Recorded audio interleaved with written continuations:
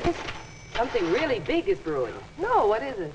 Nell's out, or at least some part of the company. What do you think of that? That's silly, Helen. What makes you want to sell out? Well, I don't know.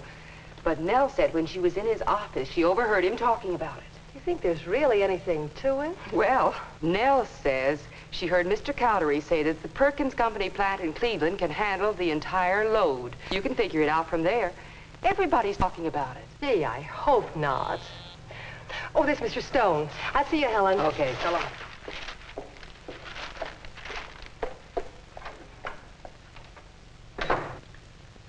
And we'll be happy to talk over the matter with you on your next visit here. Cordially yours. That'll be all for now, Alice. Mr. Stone. Mr. Stone. Yes? Well, I was wondering if you could tell me if it's... Well, you see, my husband works here in town, and we just bought a new house, so... Well, I'd hate to have to move or look for another job or anything, and... What are you trying to say, Alice? Well, you see, everybody's talking about Perkins Company taking us over, maybe moving us all to Cleveland. I was just wondering if you could tell me if it's true, because if it is... What? Well, I'll be... How do rumors like that get started? Look, Alice, who told you that? Well, it's kind of all over the office, Mr. Stone. Well, you and the rest of the girls can forget it. There's nothing to it. Why is it people are always interested in things that are none of their business? First thing you know, the darndest rumors get started like this one. Look, Alice, will you please take my advice and not repeat any of these silly stories? Yes, Mr. Stone.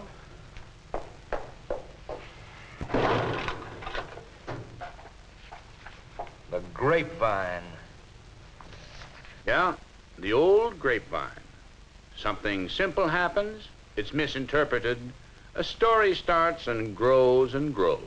For instance, 2 weeks later.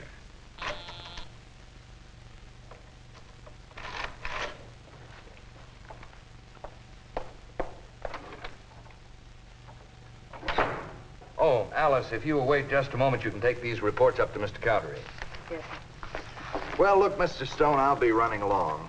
Don't worry, we'll get your new computer and those file cabinets in early next week. Good. Now that we're getting rid of those 2 desks out there, I guess we'll have room for them. Oh, yes. What about the expert operator? Oh, I've taken care of that. We're sending you our very best girl. Good. All right.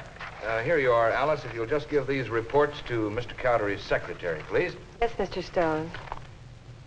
Now, I'm planning on keeping your expert operator here long enough to train both Helen and Sally. They're 2 of my best girls. That way, both girls will be trained on the new machine, and we'll be able to get out a lot more work with less effort. Well, I can guarantee you this, Mr. Stone. You're going to like it. And the girls will be happy with it, too, after they've learned how to use it. I'm sure of it. Within a week, both my girls will be old hands at it. Just a normal business improvement. Stone, head of accounting, is getting a new type of computer to make his department more efficient. A simple improvement in methods. Simple, that is, until the office Grapevine gets a hold of it. I hear they've already ordered one. Yes, Helen and Sally. Moving them? Transfer? Laid off? Fired? Without notice? Just like that? What did they do? Well, the least he could have done was tell us first. Well, that's only what I heard, Helen. Maybe the thing for you to do is go right in and ask him about it. After all, you're not sure. Well, you're his secretary, Alice. Why don't you ask him? I wouldn't ask him. I told you how he acts when anybody asks him anything about anything that goes on around here. Well, where there's smoke, there's fire. If they're moving our desks out and getting a new automatic machine, they must be getting rid of us, too. Well, that's the thanks you get. 4 years at the same desk working your head off, and then in comes a newfangled machine, and out you go. Well, I think we ought to quit before he has a chance to fire us. There's plenty of other good jobs around here. I don't know what you're going to do, Sally, but I'm leaving early today to find me another job. And it's really a swell job. And if you'll come down... Good morning, there's an girls. interview already... Oh, Helen, will you and Sally come in for just a minute, please? I've got some news for you. We've got some news for him, too. Well, I guess this is it.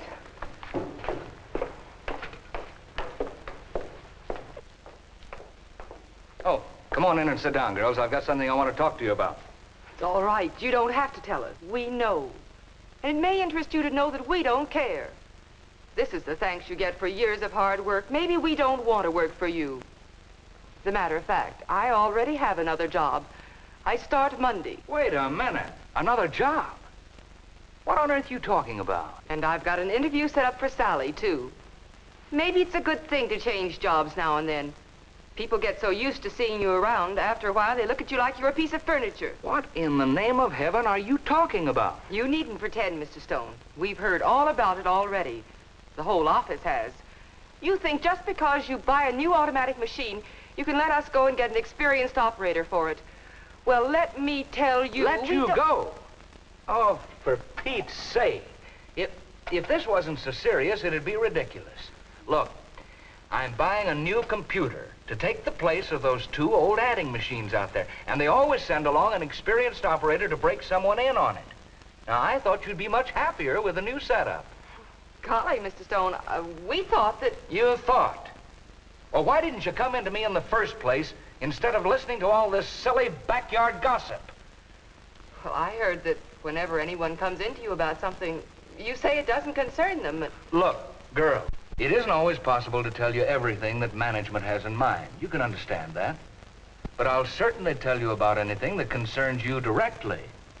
In fact, that's why I called you in here, to tell you about this change before the equipment arrived. Oh, golly, Mr. Stone, we thought we were going to lose our jobs. Well, I'm sorry, girls, if you got concerned and upset over nothing.